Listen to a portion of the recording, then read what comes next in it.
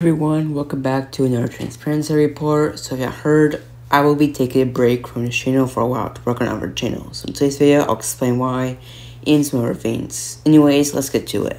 So I am very proud for all the videos I was able to make, including ones that are planned for so long. I've been really improving my editing stuff in these videos, so I hope you all liking the new stuff I've implemented in them. I did want to update you about the Muffin SMP. It still is not open yet, and realized there weren't a lot of people interested in it, so I decided to cancel this project. It was probably for the best, and I think the beta SMP pretty much explained it wasn't that great either. Pretty much a lot of the things will be paused or canceled because of my break. I just need to focus on some things, and you're not able to make content in the next couple weeks because I'm feeling vacation. So yeah. So I'll be taking a break from the channel for a while to work on other channels I need to work on and haven't started these things because I love this channel so much and enjoy making this type of content, but I also enjoy other content like tech and new channel I started called Service Savvy. That channel is the main reason I'm taking a break. I also need to work on some things for my coming PCJ media, so just a lot I need to work on.